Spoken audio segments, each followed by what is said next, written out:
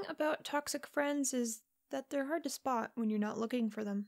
Hi guys, welcome to the channel. My name is Puddles, and I'm gonna try my best to keep this video brief, as I have had many toxic friends over the years, but today I just want to focus on one, Arya. I had met Arya through one of my other friends in high school, and through that connection, we both learned that we lived relatively close to one another, and I'm gonna be honest, she did not start out with all of these red flags. She certainly didn't jump into song about how bad she was, like a Disney villain. Her behavior took a turn when I was the first one in my friend group to have a license and a car. This friendship was mainly carpooling to school. It was supposed to be a one-time thing, but soon developed into a routine. 6 a.m., drive to get Arya, wait in the car parking lot until 8.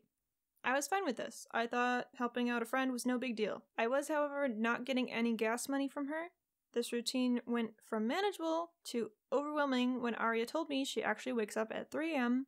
and not 6. And that she doesn't eat breakfast either. This did not sit well with me. So it was a subtle hint, and one that I took.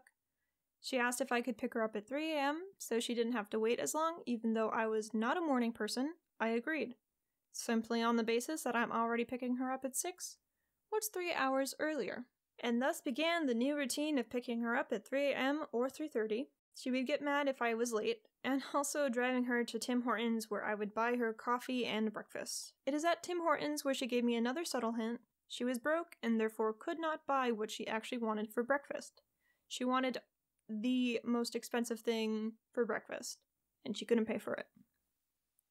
So I ended up paying for her breakfast regularly with the promise that she would pay me back. Same promise she gave for gas money.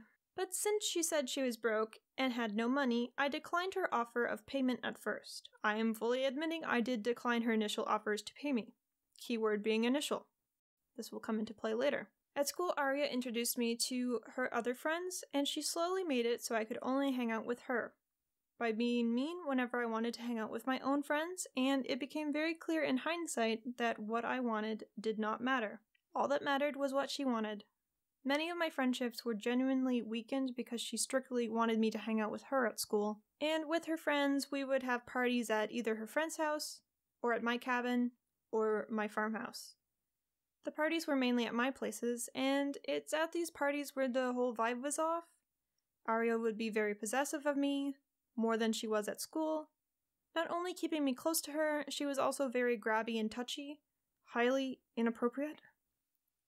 She didn't like me sitting near anyone else and would become very irritated when I would have to leave. This also happened at school. If I talked to anyone she didn't already approve of, she would be upset, i.e. Spooky. She was very jealous that Spooky is and forever will be my best friend. But since I was spending so much time with Arya, I became more dependent on her validation and friendship. Basically, I didn't want her to be mad, so I only did things that would make her happy, i.e. only hanging out with her and her friends. The new 3 a.m. routine also included driving Arya home from school, but she would always be mad when I actually did drop her off at her house, instead of driving around. She would vent a lot of dark stuff to me.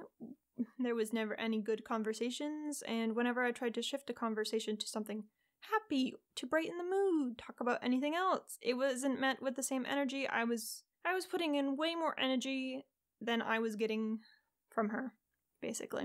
But it wasn't just Arya who I was driving around either, it was her whole friend group too, and I was never given gas money after my initial decline. I did start asking for gas money, but it just took forever for her to cough it up because she would lie and give excuses. You know how she said she was broke earlier? Yeah, well, it turns out she was fine money-wise. She would buy something new almost every week. And when I did ask for gas money, she would get very angry and quiet and not speak to me for an entire day at school. I do good things, get rewarded. I do bad things, I get punished. I didn't realize this yet. She was a giant red flag when I think back on it. I just didn't see it because I thought I had found another good friend. With the new 3 a.m. routine, I was becoming more and more sleep deprived, and my grades were slipping more than usual. I would doze off in class, and if you're wondering why I didn't tell Arya why the 3 a.m. routine wasn't working for me, here's why. One time during winter, there was a big storm, and the roads were covered in snow. And I woke up at 3 a.m. in a panic because I had to pick Arya up. So I get dressed and start driving, and I ended up in the ditch. So when I texted Arya I couldn't pick her up for that day, She was irritated, decided to be passive-aggressive, and was mad at me for the whole school day. You know, despite me wrecking my car. It's fine. This is fine. It took a long while, probably a year or more, but I finally hit my breaking point and confronted Arya about her behavior, and she blew up in my face, and the friendship was disbanded in a very messy manner. It hurt for a long while because I had ruined all my other friendships to make this one possessive friend happy, so rekindling my friendships was rough. Plus the additional bonus of Arya trying to undermine my friendship with Spooky in the aftermath, she and her friends spread lies about me.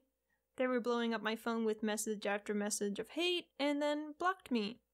So bonus points for them because my last week of school was miserable. So here's the truth, I didn't know I was being manipulated and taken advantage of for the entirety of this friendship. Not until I hit a wall, becoming increasingly frustrated by not getting gas money, until I was practically broke. And to save time, I cut out the entire summer that I hung out with her.